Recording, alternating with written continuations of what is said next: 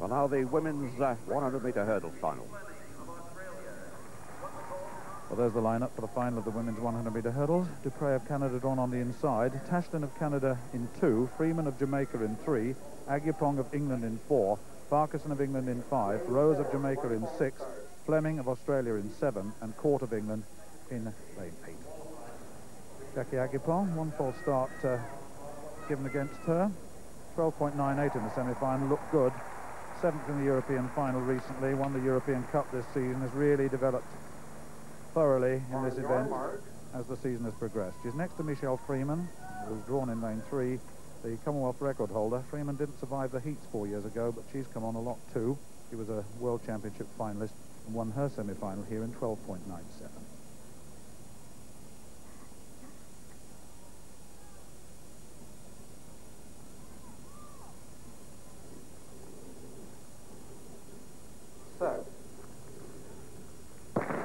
Away this time, and Farquharson got a very good start, and so is Michelle Freeman in lane 3. Freeman leading Farquharson in second place, and here comes Agyepong on the near side. Freeman and Agyepong, these two.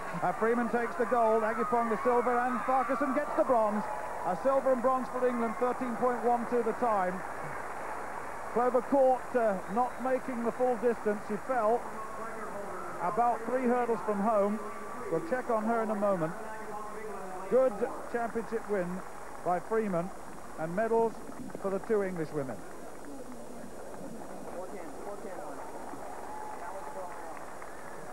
That was 2 meters per second against, so there's a strong headwind today, and that indicated by the winning time of 13.12.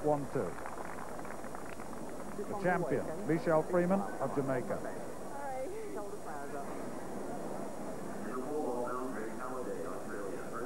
Well, she got a good start, did Freeman.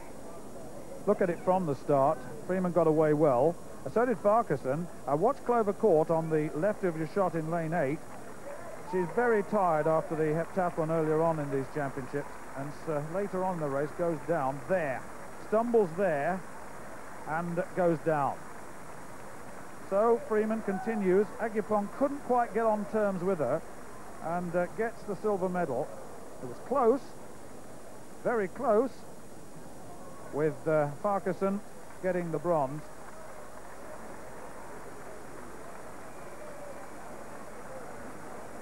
Clova Court being lifted from the track, a disappointing moment for her in every sense, and let's just hope that she's not injured too badly.